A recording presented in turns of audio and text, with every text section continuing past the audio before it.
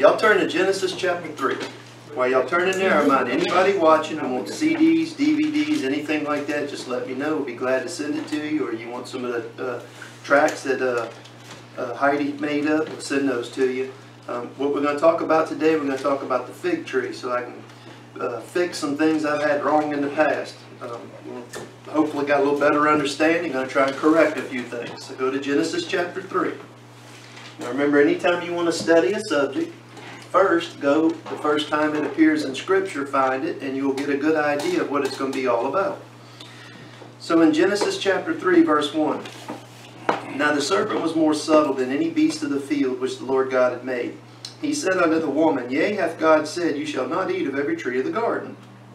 Now that's not what God said. He's twisting the word a little bit, but he's also planting in her mind the idea that God was trying to keep something from them that that would be good for them, rather than the opposite being true. But it says, The woman said unto the serpent, We may eat of the fruit of the trees of the garden.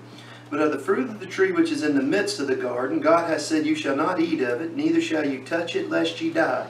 Notice when she quotes, she removes the word freely, and she adds something about works, touching with her hands. So right off the bat, we see that the change is going to be putting works in the place of grace. And that's what's going on all the way through the Bible. Verse 4. The serpent said unto the woman, You shall not surely die. For God doth know that in the day you eat thereof, your eyes shall be opened, you shall be as gods, knowing good and evil. When the woman saw the tree was good for food, that it was pleasant to the eyes, and a tree to be desired to make one wise, she took of the fruit thereof, and did eat, gave also unto her husband with her, and he did eat. And the eyes of them both were opened. Now, were they physically blind before? No. Then their eyes become open to something they had not noticed before. The eyes of them both were opened, and they knew that they were naked. And they sewed fig leaves together and made themselves aprons. So, Adam and Eve, the very first thing they do when they see that they're lacking something, and they're lacking that covering, and by the way, all the way through Scripture, what does the covering represent? Righteousness. So what do they recognize about themselves? But they ain't got no rest. They ain't got no righteousness. Now when a man recognizes that about himself, his first instinct is to do what? Work. Go to work to get righteous. Yeah, that's right. The very meaning of the word religion. Okay, and this is what we're going to talk about. Religion means the act of binding back again. It's not so much that religion binds the person, but although it does, but the idea behind the meaning of the word is, I recognize that I am separated from the God that I worship by something, and I need to do something to put myself back in right standing with Him. In other words, my religion, they say, is going to be the means whereby I'm put back in right standing with God. I'm going to bind myself back to God. Now, why did Adam and Eve sew fig leaves together? Because they were ashamed. Because they were ashamed. They realized they had done something, and they tried to cover it to be back in right standing with God, didn't they? Okay? Now, that's the very meaning of the word. Upon recognizing their lack of covering, and that's righteousness, men always by nature immediately try to act in an effort to cover themselves. Y'all know that's our nature. You do something wrong before you ever think what's your first instinct. How do I hide this? I'm going to cover this up, right? Sweep it under the rug. Now, go to 2 Timothy chapter 3. Before we get into the fig tree, I just want to read these verses.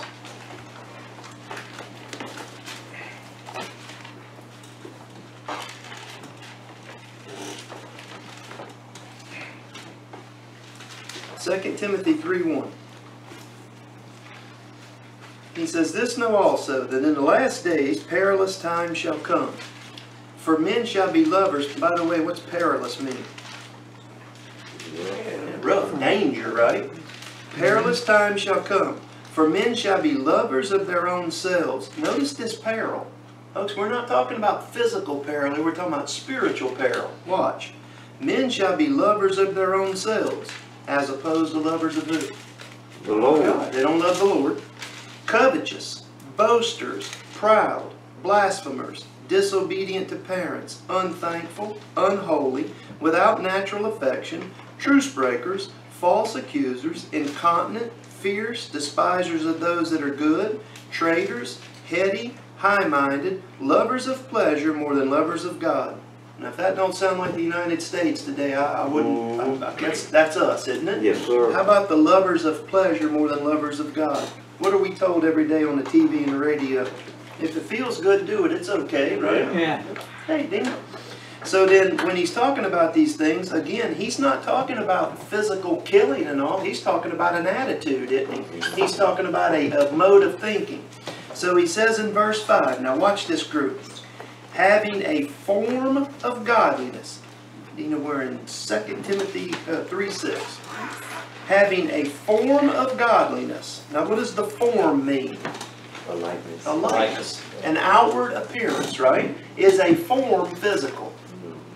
Think about it. Yeah, you can see it, right? See form, yeah. So they have a form of godliness. Then what are these people going to be acting like? Like they're godly. Think about it. We're not talking about the prison system here, folks. We're not talking about the bar rooms and the... What are we talking about? Religion. He says they have a form of godliness. Remember what religion is. It's an act. It's an outward action to cover up something you're lacking. Having a form of godliness, but denying the power thereof, from such turn away. So then, will these people from a distance look godly? And the closer you get, you know, I used to be into cars, old cars, and we go all over the country car shows. And there would be some cars you would see from a distance, and you'd think, man, that thing's fine. And as you got up closer, all these problems would jump out, right? But there were some that you saw from a distance and you didn't appreciate them. But when you started getting up closer, you couldn't believe the work that they put into them, all right? So then if I look in the distance and I see something, it might look good, right? But when I get up and start inspecting it, I find out there's something else. Now watch here. Having a form of godliness, but denying the power thereof, from such turn away. So are they denying the power of godliness? Hold your hand here and go to Romans 1. Is Chris feeling any better? Being there. Yeah. I really think this week, it's been a rough week. The crud? Yes. Alright, Romans 1:16, Paul says, For I am not ashamed of the gospel of Christ, for it is the power of God unto salvation to everyone that believeth, to the Jew first and also to the Greek. For therein is the righteousness of God revealed from faith to faith, as it is written, and on and on. Now back to Timothy. If the person has the form of godliness, but they deny the power of what? Godliness. What did we just read the power of God is found in? The gospel of Christ. So if I just come up here and I write the gospel of Christ.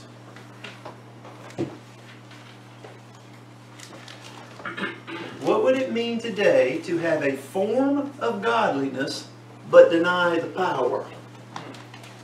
Preach another gospel. How about, do people that preach all these false gospels look godly?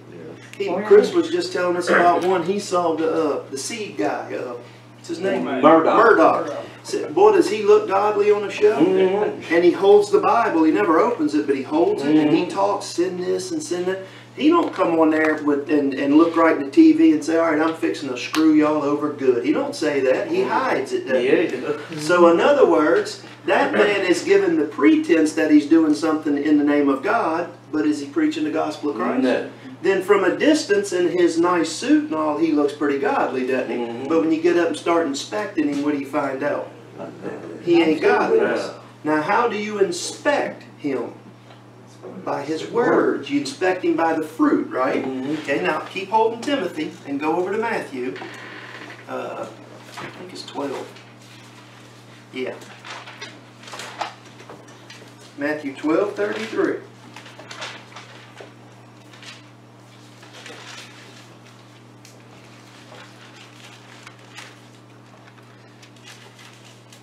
Alright, Matthew 12:33. Jesus says, either make the tree good and his fruit good, or else make the tree corrupt and his fruit corrupt. For the tree is known by his fruit.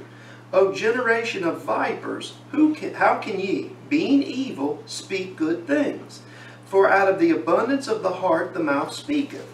So then if a man opens his mouth, you're going to find out what's on the inside, won't you? Now he says, verse 35. A good man out of the good treasure of the heart bringeth forth good things. Now, how in the world could there be a good man when Romans 3 says there's none good? No, not one. It's a justified man. It's a justified man. What did the new covenant promise was going to be put in a man?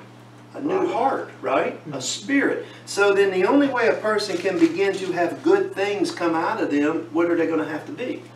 They're going to have to be saved where they can talk about the truth of Jesus Christ. So he says a good man out of a good treasure of the heart. By the way, the treasure, what did Paul say the saved man has in his vessel? A treasure, okay? He says, out of the heart bring forth good things. An evil man out of the evil treasure bringeth forth evil things. By the way, think about what the evil is. The good and the evil over there. Was Eve wanting to run around getting drunk and killing? She wanted to be like God. What is the evil thing in the Scripture? It's iniquity, folks. It's self-righteousness. It's wanting to be like God. Now he says, verse 36, but I say unto you, that every idle word that men shall speak, they shall give account thereof in the day of judgment. Now this is fascinating to me. Did Jesus Christ say we're saved by grace through Paul? I don't mean through Paul. Through Paul did he say we're saved by grace, not of works. But then did he say we're created unto good works? Right? What's the good works that we're created unto? To spread the gospel, right? Well, what would be, if that's good work, what do you call a guy that don't work? A slacker. How about, is he idle? Yeah. Idle words. See the difference? If you speak these words, will they do the work of God? Yeah. But what if you speak another gospel? That ain't produce nothing. That's idle. That's evil. That produces thorns and thistles. This produces fruit. Okay? Even if people don't believe it, does the gospel produce fruit? Yeah. It does. Now he says, verse 36, I say unto you, every idle word that men shall speak, they shall give account thereof in the day of judgment. For by thy words thou shalt be justified, and by thy words thou shalt be condemned. Then it's all about words. Can you look at a person and tell if they're saved? No. No. So if I saw you at a distance, if I had been looking out the window and I saw Dina coming, could I say, hey, she's saved? No. What if Dina had on a full-length denim skirt, had her hair up in a bun this high, no makeup, no jewelry, right? And she come up just as y'all ever see those old pictures from the 1800s, how those couples look? Yeah. Y'all ever see them smiling? I like looking at those. Those poor ladies, they had a hard life, didn't they? Yeah. These ladies you see today in that type of garb, do you see them smiling and laughing and cutting? No, you're very right. As she's coming, I'd say, well, that's a godly woman. And she gets up on me and I'd think, wow, this is a godly woman. And I'd say, ma'am, you really living godly, aren't you? And she'd begin to tell me about everything but Jesus Christ. Would that woman have the form of some kind of godliness? Yes. But did she actually have the fruit? No. No. Dina could have come walking up here in a string bikini and I'd have said, oh no, look what's coming. And then Dina got up here and opened her mouth and said, Jesus Christ died for my sins. Right? So it's not the form that we're looking for, it's what's coming out of the mouth. Alright, now back to 2 Timothy.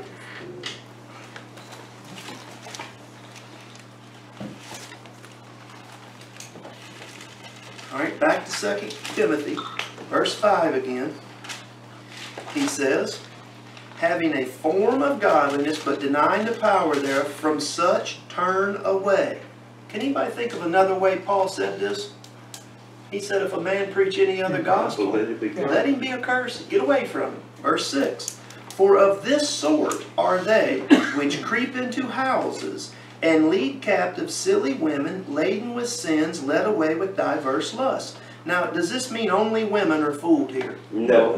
Think about the context. Who got fooled back there in the garden? Y'all see the picture? How did Eve get fooled? Well, be like God's, like a higher creature. Now he says, verse 7, ever learning and never able to come to the knowledge of the truth. So this bunch is not, look, he's not talking about learning English and history. He's talking about the Word of God. Verse 8, now, as Jannes and Jambres. Now, as means in the same manner.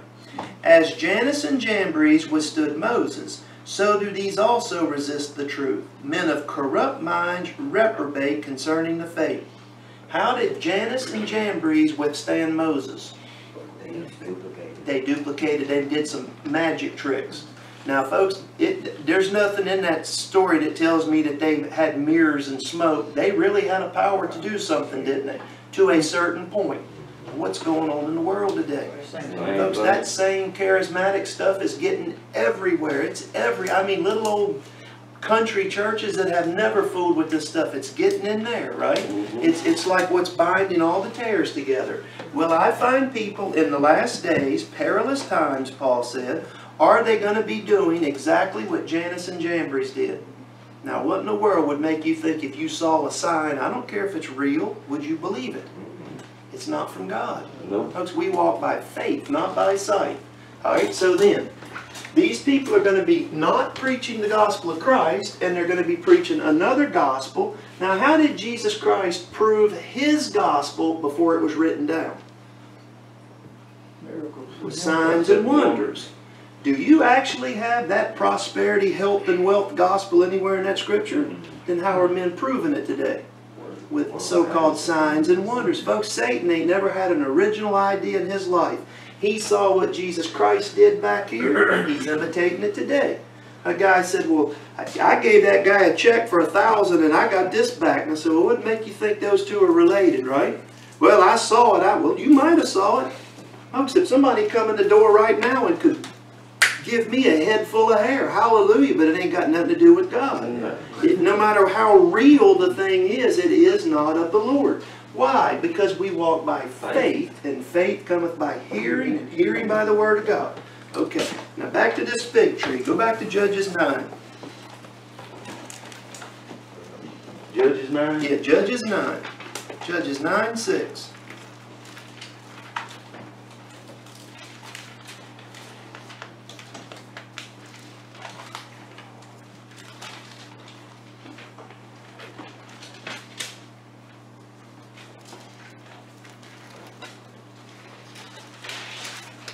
Alright, in Judges 9:6 we got a parable here.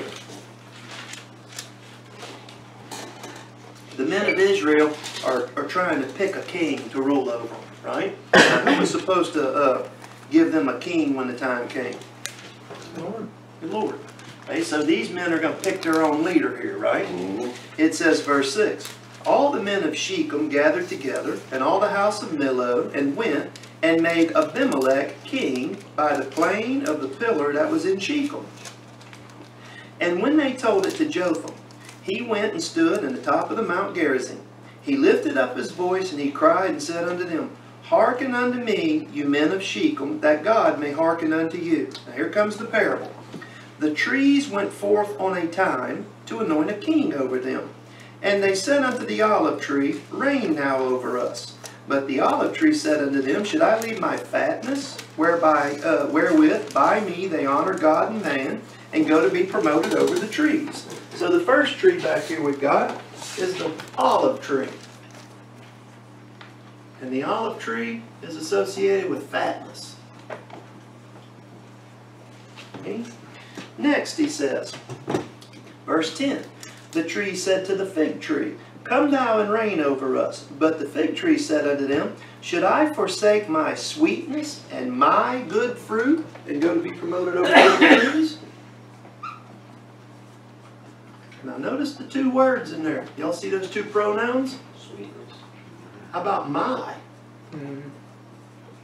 My sweetness and my fruit. What's religion all about? My fruit, my works, right? Now he says, verse 12. Then said the trees unto the vine, come thou and reign over us. The vine said unto them, should I leave my wine, wherewith cheereth God and man, and go to be promoted over the trees? So the vine here has to do with my wine. Now who could they turn to next? Then said all the trees unto the bramble. Notice it's all the trees. Come thou and reign over us. The bramble said unto them, if in truth you anoint me king over you, then come and put your trust in my shadow. If not, let fire come out of the bramble and devour the cedars of Lebanon. So after the first three comes the bramble. What is bramble? Spike, like thorns. Yeah, thorns. All right. If you plant a vineyard, if you plant an olive tree, a fig tree, or a vine, does it produce something? Yeah. Yeah. Does bramble produce anything? No. First off, these four things are gonna, they match up with the times back here. I find out back here that God makes a covenant with Abraham, doesn't he? Mm-hmm. And through this covenant is Abraham and his children going to be the source of God's blessings. That's the olive tree. Okay? Then I find out 490 years later, God calls Israel out and we get a new tree with Moses. Okay? We get the covenant under Moses. And that's the fig tree. Now what was that covenant under Moses all about?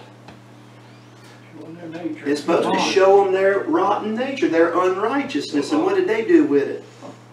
They made a religion out of it. That's the fig tree. Notice the fig tree is the religion. Then we come to the next one.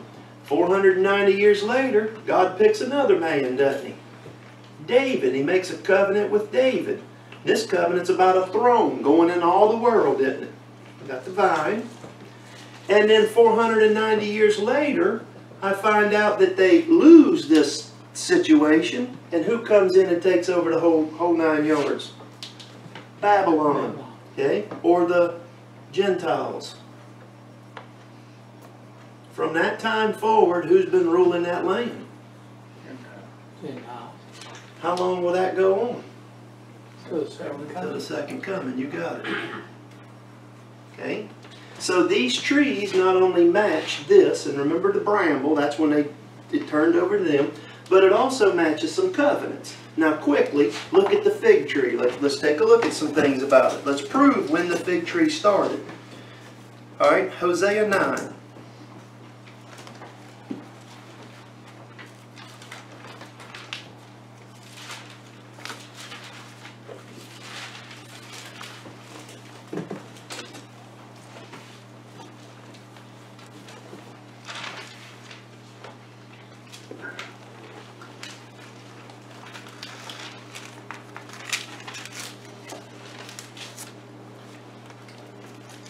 Alright, Hosea 9, we know what this book's all about. The house of Israel's being divorced, cast away. But look what he says about him in verse 10.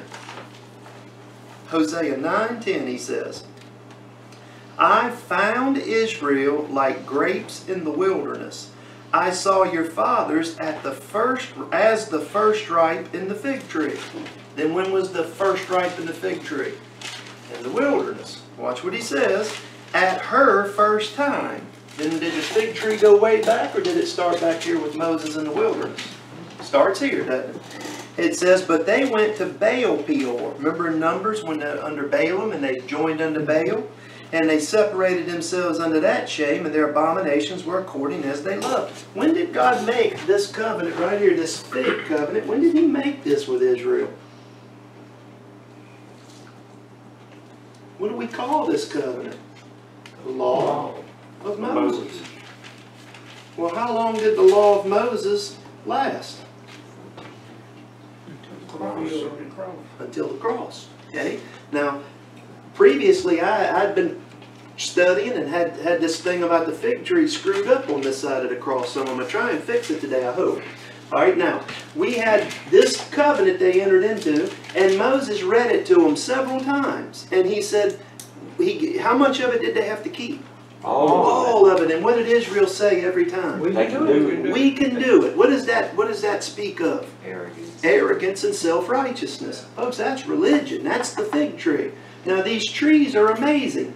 Does the olive tree in Scripture ever get cut down? No. In Romans 11, it gets pruned, doesn't it? Y'all remember that? The olive tree never gets cut down, does it? It gets some branches cut off and some new branches grafted in, right?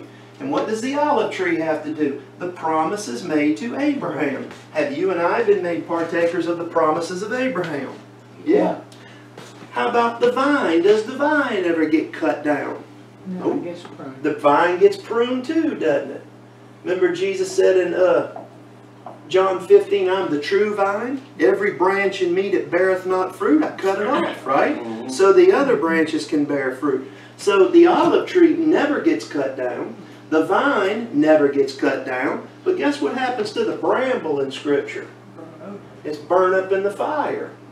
What happens to the fig tree? It's cut. It's cut down, roots and all. It withers up and it dies, we're going to see. Okay? So then what does that tell us about what the fig tree represented? It comes to an end, doesn't it? It has a stopping point. The others don't. Okay? So let's go on with this. All right. Let's see. Go to Joel chapter 1 real quick while we're here. Next book. Watch what happens to his fig tree. Alright, Joel 1:6. He says, "For a nation has come up upon my land." That's Assyria. "Strong and without number, whose teeth are the teeth of a lion. He hath the cheek teeth of a great lion. He hath laid my vine waste, and barked my fig tree." When he come in there, did he take the kingdom, David's throne? He sure did, didn't he? What about, did he bark the fig tree? The fig tree doesn't go away. He skinned all the bark off of it. "He hath made it clean bare, and cast it away. The branches there are made white." In other words, there ain't no fruit on it, right? So the fig tree then is affected at this point. But go back over there to, just go to Romans chapter 10. I'm trying my best to follow my notes. Romans 10:1. Alright. Was Israel still under this covenant when Jesus Christ showed up? They are. Yeah. But technically, was it the house of Israel that was under it, or was it just the house of Judah? It's just the house of Judah. Because something happens to the house of Israel, they get divorced, don't they? This was a marriage contract, right? I don't know if I can spell marriage. Alright? When a marriage contract goes into divorce and the woman's thrown out the house, she's not part of it anymore, is she? Well, the house of Israel back here is cast out. But who continues in the house? Judah. So who? And the remnant of Israel with him. Jesus in. To bring Jesus Christ into the world. That's right. So the house of Judah takes up the mantle of the system, don't they? So they continue on as the fig tree. When Jesus Christ comes, is Judah in Jerusalem under that covenant doing their whole religious thing? They are. What does John the Baptist tell them to do? Repent. Quit trying to get right with God through that. Repent and get baptized. And he tells them, bring forth fruit, meat for repentance. Right? What was the entire purpose of the law? To show guilt. And what did Israel do with it?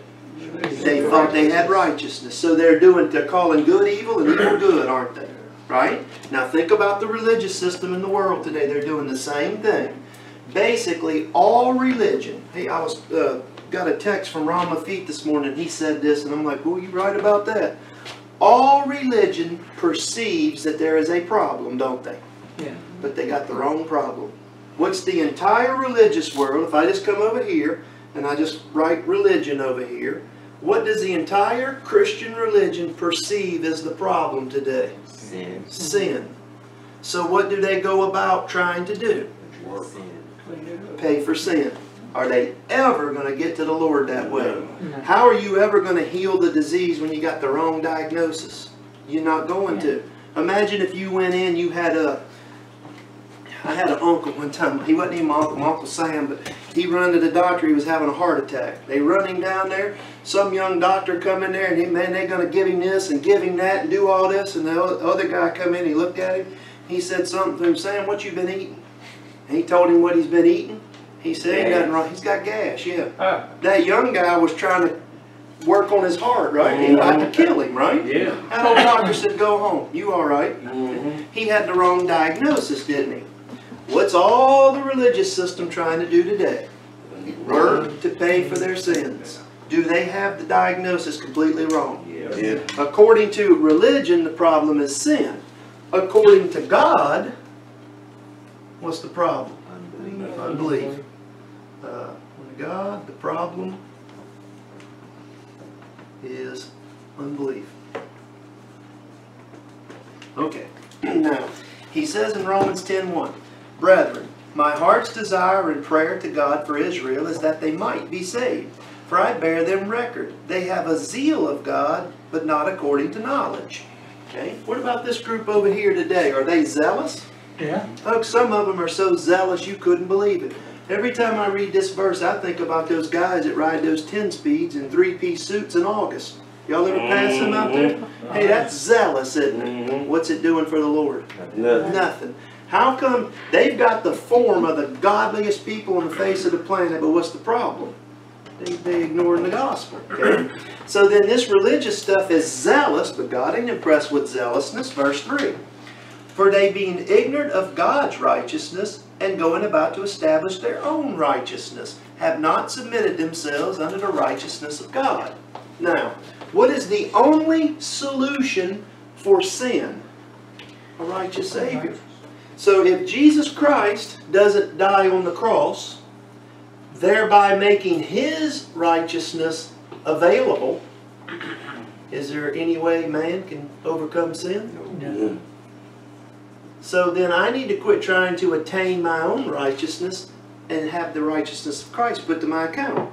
The moment that I finally see how guilty I am in God's eyes and how unrighteous I am, can I quit trying to work my way into righteousness and just trust the Lord? Yeah. So he says next verse, for Christ is the end of the law for righteousness to everyone that believeth. How was Israel trying to get righteous? Through the law. They were trying to use the law for righteousness, weren't they? What's religion doing today? Same thing, folks. They're trying to use Moses' law, Christian law, whatever law. They're trying to use works to get righteous with God. The moment a person sees that they can't do that and they have failed, now that person, somebody preach the gospel to them and they'll see it, won't they? Can you preach the gospel to that person before that point? Yeah. If you go to offer a robe to somebody that's already got a robe on, they don't need the robe. Well, if I've got my own righteousness, I can't see the righteousness of Christ. And so this fig tree really, it epitomizes all of this. Now go over to Luke 5. Does man like religion? Oh, yeah. Yes. He loves it. Why does religion appeal to man? Because it shows him something. That's right. It gives him something to glory in that he can show off and be proud of. Yeah. Luke 5. Luke 5. Yep, Luke 5:36. All right.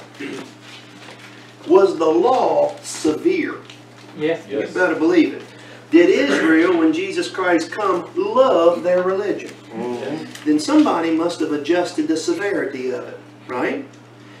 If you had a contract that said do it all or die, you wouldn't love that contract, would you?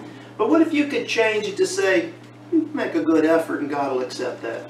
What's religion teaching today? Same thing, right? So Israel did that with the law. Did Israel replace God's law with their traditions? For instance, the law said, honor thy father and thy mother. Now that don't just mean pay them respect. It means when they get to an age where they can't work, who's supposed to take care of them? The kids. Guess what the Pharisees changed the law to say? If you'll make a donation to the temple, though, you're not held accountable to God for that. Y'all see that word Chorazin? In other words, yeah, you ought to take care of your parents, but if you'll give us a donation, right? Okay, so he says, verse 36, he spake also a parable unto them. No man putteth a piece of a new garment upon an old. If otherwise, then both the new maketh the rent, and the piece that was taken out of the new agreeth not with the old. So in the context, we've got something new and something old, don't we? Now he says, no man putteth new wine into old bottles, else the new will burst the bottles and be spilled, and the bottle shall perish. But new wine must be put in new bottles, and both are preserved. So just what's the context in its simplest form? You can't mix the old and new, can you? No. So Jesus Christ comes. Was he coming to add to Moses' law, or was he coming to completely abolish that and establish something else? Abolish. Abolish it. What is religion doing with them today? Trying They're trying to mix them together, aren't they? So he says, verse 39, now this is man's nature. No man also, having drunk old wine, straightway, means immediately, desireth new, for he saith the old is better. Y'all think about people in their religion. Do people love their religion? You first preach the gospel to someone, do people straightway see it and want to come? No, folks, they love that stuff they've been doing. Because the stuff they've been doing appeals to their flesh, because it gives them something they can glory in, doesn't it? You say to people, hey, excuse me, are you saved? And they stick their chest out and smile and they say, oh, I've been a member of the church for this. I'm a choir director. My husband teaches Sunday school. They'll tell you all those things, won't they? I'm not saying anybody that does that's lost. I'm saying that that's what they're hanging their hat on, aren't they? You going to take that from them easily? No. They're going to love to hang on to the old, right? Why did the Jews absolutely deny Jesus Christ? They wanted status quo, didn't they? They had a religion, they had a system, they were happy with it. Matter of fact, they said, we got one king, Caesar. We're fine. Those leaders were absolutely fine being under control of the Roman Empire because of what? It kept status quo. They kept rolling in the money, folks. Yeah. Don't rock the boat. We're bringing in a lot of money, okay? Now, go over to, I tell you, we're going to skip some of these. Did God ever ask for Israel's religious sacrifices? You go read Leviticus. You know what every one of those sacrifices says? If you bring this, if you bring that. What did God give them the law for? To show their unrighteousness. Folks, the way the law could have worked, okay, is Moses could have started reading it, and one by one the people's looking around like, wait, Moses, hold on a second. I got a friend one time, he said something that really made good sense to me. He said, when we read the law of Moses, we ought to have an orchestra playing music that shakes the house and scares us to death, because that's how serious the law was. Yeah. But Israel loved it, didn't it? So then the law, you should have read through the law, and the person looked at each other and said, hold it, Moses. Hell, uncle, there's got to be another way, right? Yeah. Israel never did that, did they? Okay, now, with that in mind, God never told them they could get righteous through doing that stuff, but they went on doing it, didn't they? Y'all remember what Isaiah said to Israel about their religion? He said, when you offer a sacrifice, it's like you cut off a dog's head. He said, when you come in here with your incense, it's a stench in my nostrils. He said, I hate it. I hate your feast days. I hate everything about it. Why? It was all done in a fit of self-righteous pride. They thought, look how special we are because of what we do. How many times have you asked somebody about their salvation and they tell you, well, I'm a Baptist, I'm a Methodist. They'll tell you what they are, what they've done, won't they? Did God ever ask for any of that? No. Not a lick of it. Okay, now take that and go over to Jeremiah. We're going to look at this from an Old Testament parable kind of here. Jeremiah 24.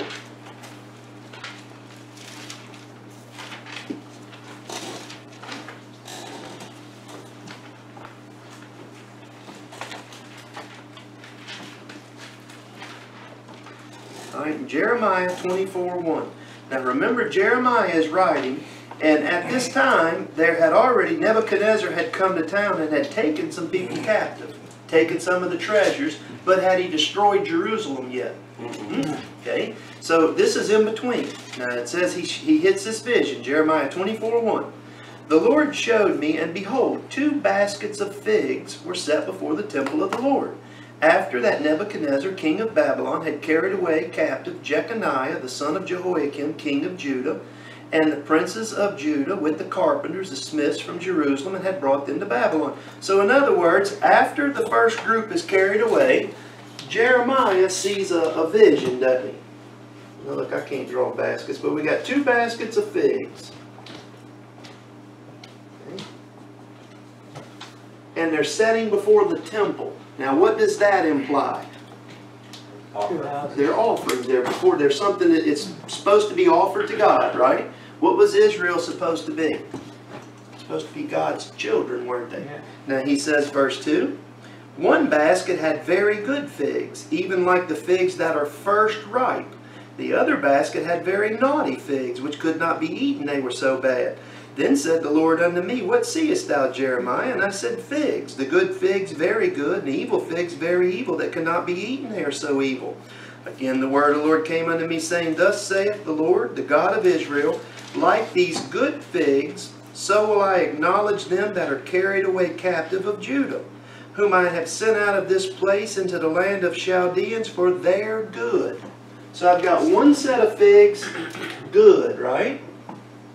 Now, why were they the good figs? They had gone into captivity. Now that sounds backwards, doesn't it? What is look, here's the mentality today. Somebody said, "Hey, we're gonna go in." No, man, get your guns. We're gonna fight, right? Now think about in Israel. Did one group accept the punishment of God and go? Yeah. God said, "This is what I have decreed. This is my punishment. This is my chastisement. You accept it as truth and go, and I'll take care of you." But what did the evil figs do? They're going to resist. Now think about the law of Moses. What was the law of Moses given to do? Condemn them. One group let it condemn them. They accepted the judgment of God. What did the other group do? They resisted it. Now this is the story all the way through the Bible. The firstborn and the secondborn. It never changes. We'll get into it. How about the Pharisee and the publican? What's the difference between them? One believed the testimony of God about himself. The other denied it. Right. That's the only difference. How about Mary and Martha? Same thing. How about Cain and Abel? Same thing. All the way through the scripture, right? Now watch what he says about these figs. By the way, notice verse 5 said he's sending them into Chaldea for their own good. Was being condemned by the law a good thing? Yes. Folks, if you've never been condemned by the 10 Commandments in your life, you've got a problem, right? Jeremiah 24:6, Chris. No. He says, "For I will set mine eyes upon them for good, will bring them again to this land." In order for this bunch to be saved, what had to happen? They had to get lost first. Didn't they have to go into captivity? What are you and I got to see we're under captive to in the flesh? Sin. Folks, we're sinners. You ain't going to change that. As long as you're working to fight against that, you're resisting what the Word of God says about you. Folks, when a man thinks he can do something, he's saying the Word of God's wrong. God lied. God don't know me. He said, no, that's talking about you, not me. So then we've got this group back here. These have to get lost, and what's God going to do to them? He's going to save them. Now I got this bunch is evil. Remember what the evil men, don't mean they're drinking, smoking, and gambling. This bunch is resisting. And guess what they're going to do? Oh, we'll fight Nebuchadnezzar. We'll win this battle. We'll do it ourselves. This group is never in captivity. They're never lost. So guess what? They're never saved. How are you going to save somebody that don't need saving? I don't know if William in Montgomery was laughing one night. He said Michael Phelps was like a motorboat. Hey, boy, that's a good descriptor. The swimmer guy. Yeah. If I jumped in Mobile Bay and Michael Phelps was in Mobile Bay, does Michael Phelps need my help? No. Don't need my help. What about if I'm in Mobile Bay and he jumps in Mobile Bay? Well, I need him to help me. Mm-hmm. Yeah. See, he don't need any help, right? This group here said, oh, we'll fight Nebuchadnezzar. As a matter of fact, if we can't fight Nebuchadnezzar, we'll make an agreement with the Egyptians and we'll use our political savvy and we'll go down into Egypt. And it's amazing. God said, I don't care where you go, I'll get you. There's several things in the Old Testament that are just great. One of them said, man goes out and gets away from a lion and he runs into a bear. He escapes from the bear, he goes home and he leans on the wall in his house and a snake bites him and kills him. In other words, had God decreed this punishment, is it going to come to pass? Yeah. Think about Moses' law. That's what Moses' law is for. Okay, now, he goes on. He says, verse 6, I will set mine eyes upon them for good. I will bring them again to this land. I will build them and not pull them down. I will plant them and not pluck them up. Y'all think about the spiritual implications of this. Building a new house, planting new seed. Y'all see, was the Lord building a house today? Yep. He says, verse 7, I will give them an heart to know me. What in the world has that got to do with? That's got to do with Abraham's covenant, folks. Did he say he was going to give them a new heart? See, Abraham's covenant was promised before the law ever stepped in, wasn't it? Yeah. What's the actual parentheses up here? It's Moses' law. So in order for God to give them this new heart, what had to be gotten out of the way? The law. Moses' law. Hey, they got a quick claim and they can do it, don't they? Mm-hmm. With a remnant did that over here, didn't they? They got into the house. What about the rest of them? They perished away. So he says, verse 7, I will give them a heart to know me, that I am the God, or the Lord, and they shall be my people. I will be their God, for they shall return unto me with their whole heart. And as the evil figs, which cannot be eaten, they are so evil. Surely thus saith the Lord, so will I give Zedekiah the king of Judah, and his princes, and the residue of Jerusalem that remain in this land, them that dwell in the land of Egypt. I will deliver them to be removed into all the kingdoms of the earth for their hurt, to be a reproach and a proverb, a taunt and a curse in all places whither I shall drive them. I will send the sword, the famine, the pestilence among them till they be consumed from off the land that I gave unto them and to their fathers. Anyway, they're going to escape that. Y'all think about the sword, the famine, and the pestilence. If I come over here, Jesus Christ talks about some things in Matthew, and it perfectly matches something John seen over here. John saw 4 horsemen, didn't he? First one's on a white horse goes forth. The second one brings a sword and war, doesn't he? The third one brings famine. And the fourth one brings pestilence and death. Is there any way Israel was going to escape that? The only way they could escape that was to accept the punishment of God and go where God told them to go. What's the only way man can escape the wrath of God over here?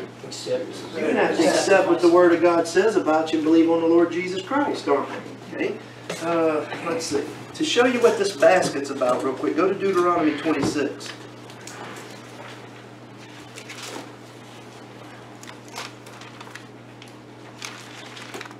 Just real quick. Deuteronomy 26:1.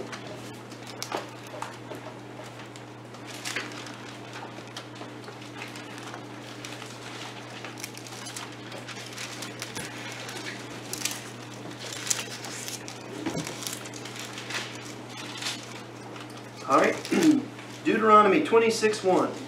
It shall be, when thou art come in unto the land which the Lord thy God giveth thee for an inheritance, and possessest it, and dwellest in it, therein, thou shalt take of the first of all the fruit of the earth, which thou shalt bring of thy land, that the Lord thy God giveth thee, thou shalt put it in a basket, and shall go unto the place which the Lord thy God shall choose to place his name there. So this basket has to do with offering of first fruits. Not just the feast of first fruits, but all first fruits. So who was supposed to get the first and the best? God. Now y'all think about that today. Who ought to get the best and first of our time? God. Who ought to get the first and the best of our efforts? The Lord. Who ought to be first in our lives? Y'all think about, we wake up in the morning and we got 1,000 things we ought to do, and one of them is study the Word of God. Which one will we put on the top and which one will we put on the bottom? Y'all know how we are. You say, yeah, I need to study, but I got to do blah, blah, blah, blah. You know, why don't you just show that we trust the Lord? I mean, you, us. Wouldn't it be better for us to show that we trust the Lord and say, well, I'm going to study His Word first, and whatever else needs to be done, the Lord will make sure I get it done. It's the same thing with these crops. It's the same, look, I don't care what you want to apply it to. How about hope? Should my hope be on the things the Lord has promised me first and foremost, or should it be on earthly stuff? God ought to get the best of everything, shouldn't He? Now He says, verse 3, Thou shalt go unto the priest that shall be in those days, and say unto him, I profess this day unto the Lord thy God, that I am come unto the country which the Lord sware unto the fathers to give us. And the priest shall take the basket out of thine hand, and set it down before the altar of the Lord thy God. So when we see this basket, both of them have to do with offerings, don't they? Right?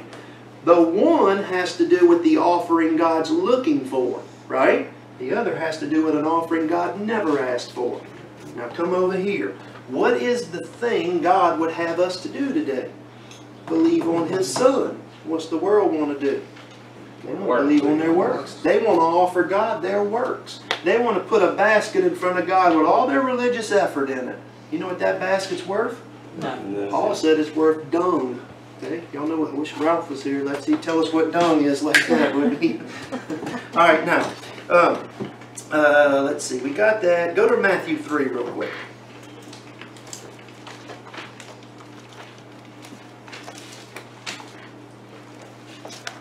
It's going to take, it'll definitely take another class to get this, but where I want to go with this to show y'all what I've had the fig tree screwed up. The fig tree is given this year also, And what I did is I always had that starting over here and going over here, but it won't work. It absolutely is wrong. I'm telling you, I had it fouled up, and I'm sorry if I taught you that. It's on this side of the cross. I'll show y'all. But anyway, Matthew 3, verse 1. In those days came John the Baptist preaching in the wilderness of Judea and saying, Repent ye, for the kingdom of heaven is at hand. Is he telling them to repent? Mm-hmm. What were they currently doing that they needed to quit doing? They were in their Jews' religion.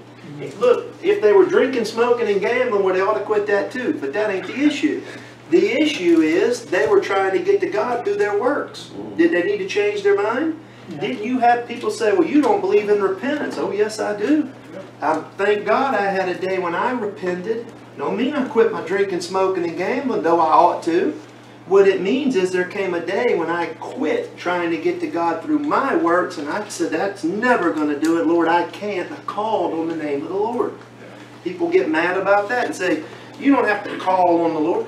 Folks, if you've never called on the Lord to say, I'm not talking about a formality. All right? It's not a formality. I don't have to sit down and look up and call on the Lord to save me. I've got to know I need the Lord to save me. Wayne tells me about being, years ago, being out in the woods somewhere and just telling the Lord, I ain't righteous, I can't do it. He didn't hear the gospel till years later. But had he already see the difference? Mm-hmm. So then we've got a situation here where Jesus shows up, and before he shows up, he sends John the Baptist, doesn't he? Now, did John the Baptist come and tell these people to keep this covenant? No. He told them, quit trying to keep it. Admit that you failed. Confess and wash yourself and admit that you failed. Now, why did John not come telling them to do this? Because John's the forerunner of something new, isn't he? John came, the Bible says, the law and the prophets were until John. Since that time, something else is preached. What did it say since John, what's preached? The kingdom of God.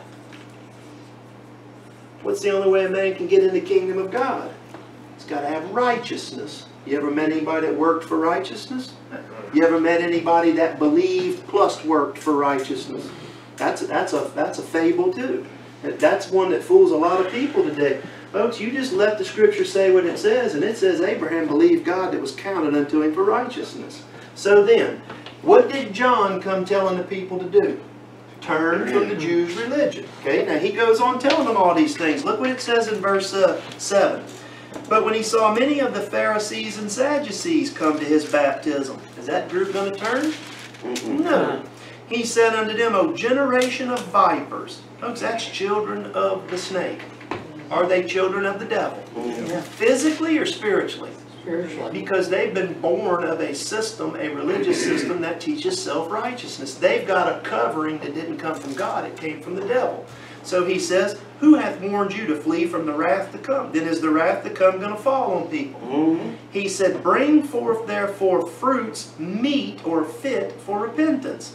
Think not to say within yourselves, we have Abraham our father. For I say unto you, God is able of these stones to raise up children unto Abraham. In other words, quit reading your Jewish pedigree to me and admit what you can't do it. What would have been the work or the fruits meet or proving repentance under John's ministry? Confess, baptize. Were the Pharisees willing to do that? No. Why wouldn't they do it? Give up their stuff. They wasn't about to give up, and they sure wasn't about to get in the water with the riffraff, were they? No. Right? So then they would not do the thing. I mean, it was a humiliating thing here. Now watch verse 10. Now also the axe is laid unto the root of the trees. Therefore every tree which bringeth not forth good fruit is hewn down and cast into the fire. Folks, you know what it means the axe is laid to the tree? You take that axe, everybody swung an axe, right? You go split firewood. Do you just go walking up? What do you do first? You set your axe on. You measure it, don't you? That's what it means, the axe is laid to the tree. In other words, what John said is it's fixing to fall. Was it about to fall? Yeah. It was. It is about to fall. We're going to read one more verse and take a break. Go over to Matthew 21, I think. Yeah. Matthew 21:18.